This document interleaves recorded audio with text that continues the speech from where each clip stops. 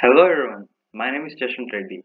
I'm pursuing Bachelor of Engineering in Electronics and Communication Engineering at RMK College of Engineering and Technology at Chennai. Today, I'm going to speak something interesting about artificial organs. I'm assuming that you are having not much knowledge on this. Let's learn something new today. So let's see what an artificial organ is. An artificial organ is a device that is implanted or integrated into a human body to replace a natural organ or restoring a specific function so that patient may return to as normal as a life possible. Let's understand this. An artificial organ, it's just an organ made up of some maybe electronic and some materials artificially to replace the almost exactly same function how an organ acts in our body. Okay, let's see what why these artificial organs were needed. Let's see the use cases, come on. Life support to prevent imminent death while awaiting a transplant. Example, artificial heart. While if you are met with any accident or something, or due to any disease, a part of us might get failed. In that cases, in urgency, we cannot wait for the transplant and donor of that organ, someone. Immediately it should be replaced. In that cases, these artificial organs will be used very much. Immediately the artificial organ which was made by scientists and engineers will be replaced in your body and make you alive to gives you a life again.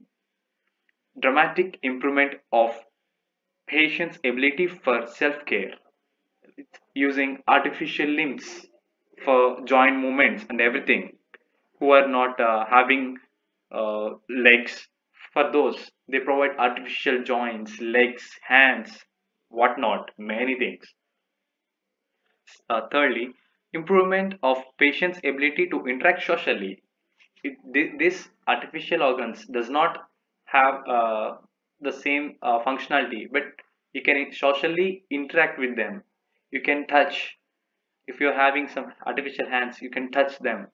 You can feel the senses and everything. Cosmetic restoration after cancer surgery or accident.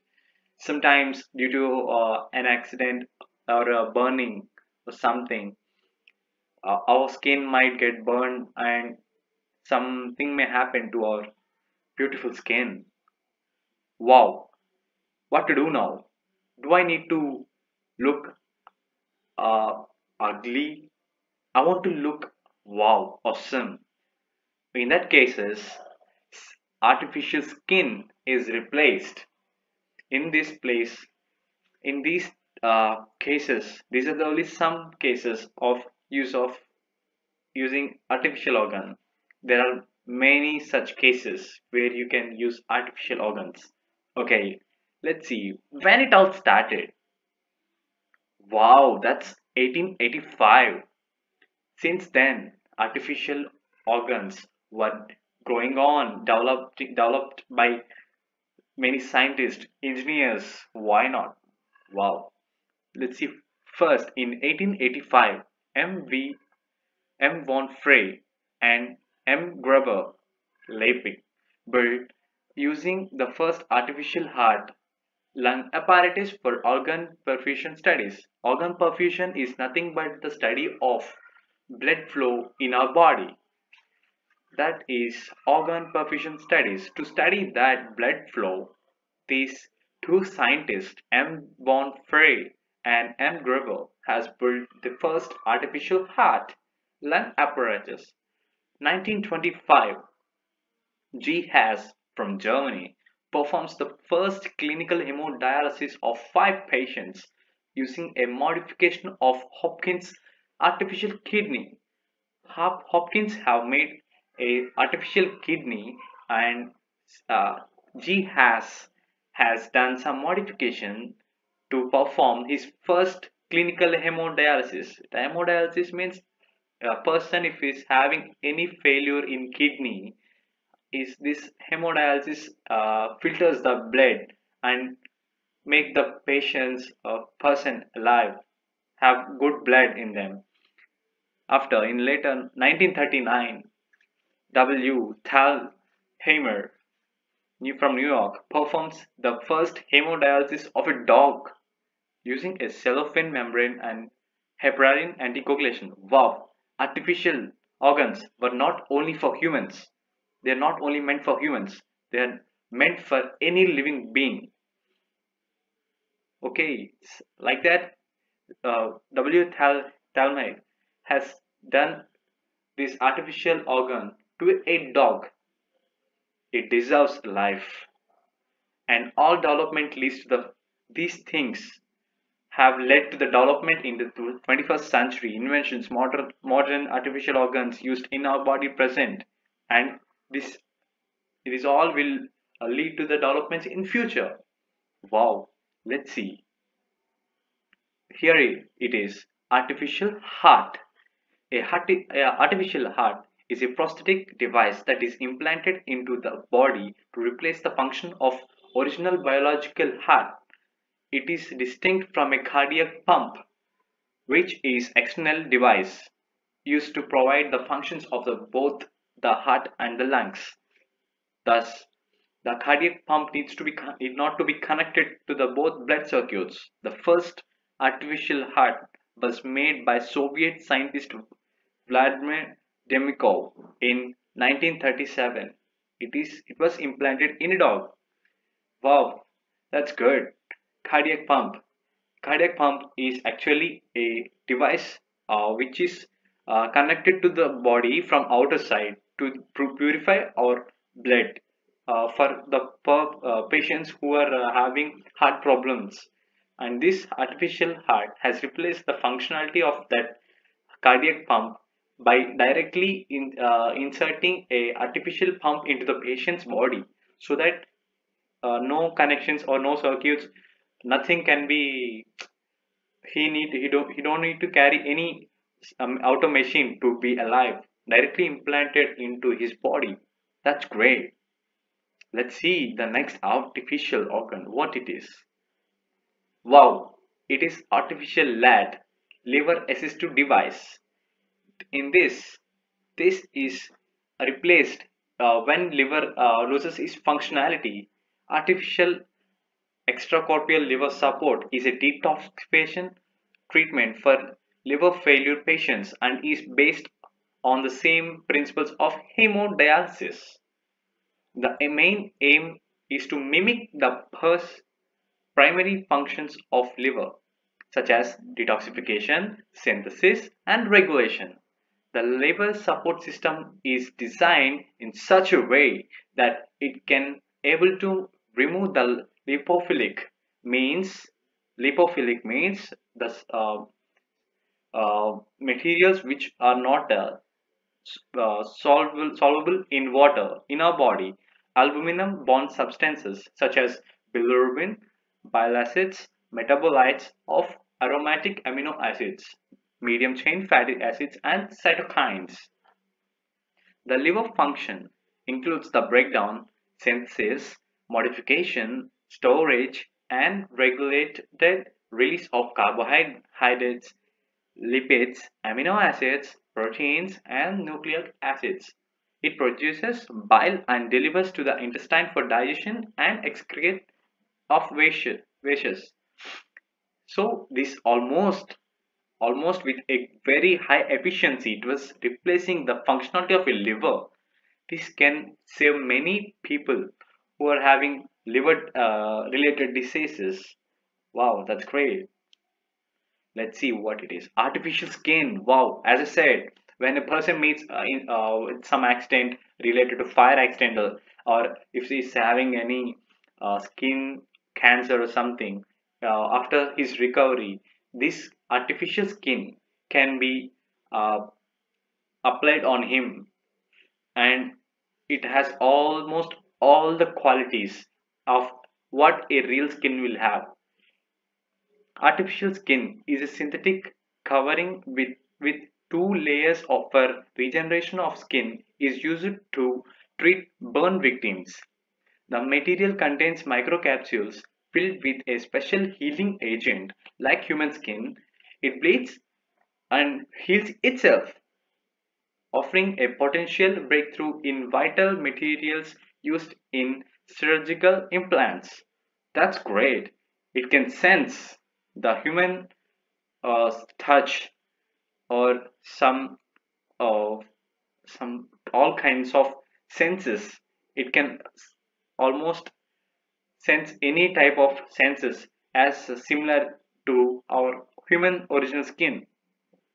They we can see there are layers of uh, some microcapsules and electrodes which acts as the same as nerves which receives the pulse, or a pulse is nothing but an electric pulse. When you touch anyone, that sense is converted into an electric pulse, and the nerve receives that pulse, and it will send to the brain and it says someone is touching you. In the same way, electronic skin electronic skin, when you someone applies some external pressure on it, then there will be change in the position of the particles, atoms. So it will generate some kind of electricity, and that will be passed to our nerves and brain. That's very good. Let's see another one. Artificial blood vessels. Researchers have engineered artificial blood vessels that can be used whenever people undergo any heart surgery. But the main disadvantage of this replacing of artificial blood vessels is that they do not grow with the growth of the person. Due to this disadvantage, the person needs to undergo few surgeries to replace those artificial blood vessels. Whenever a kid was have any heart problems or something, he the doctors will do some heart surgery and they will replace some blood vessels. In the olden days, those blood vessels will be very good act as the same blood vessels, but they will not be growing with growth of the boy or girl. So he might undergo nearly 5 to 6 surgeries in the heart till his death. This is very danger. Going on doing surgeries for heart, this would be dangerous. So the scientists and engineers, they re-engineer these artificial blood vessels. They first placed sheepskin cells into a special tube and then pumped nutrients onto fluid around the cells, allowing the cells to grow. In this way, the artificial blood vessels, the modern artificial blood vessels were made, which can grow themselves, which will be getting elongated with the age of the kid. So, in his lifetime, he can only go under only one surgery, and rest of the life he can be very happy.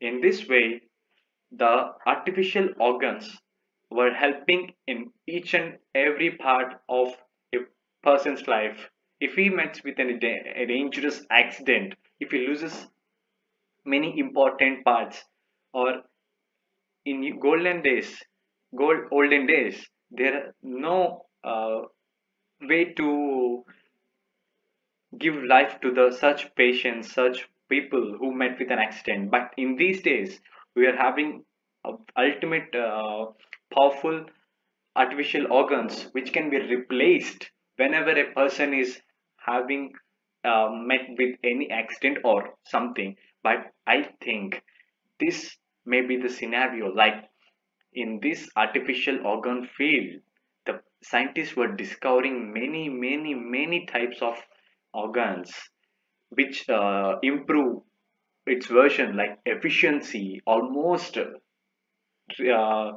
acting like the original one. In future, scientists may achieve the 100% efficiency as same as the human organs. The scientist may discover each artificial organ for each and every part of the human body, then the lives, but there were no deaths of humans because everyone will be getting a artificial organ. If I was having any kidney problem, I will be going to the hospital and getting an artificial kidney. So no death, no death. That would be wow. This improves the quality of the human life to very great extent. The immortality will come to existence, but this is also having a very large will have large impact on human race. The population will be keep on growing, but no deaths.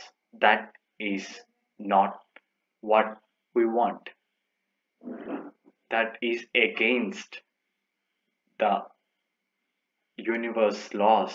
But let's see how engineers work and scientists work together to give the best to us. Every day they are working. I thank my college, my staff, and my all the people who support me to give my best in everything. Thank you, and I would thank all the scientists, engineers, doctors, and everyone to making our lives better and better every day. And the people who are using it, thank you.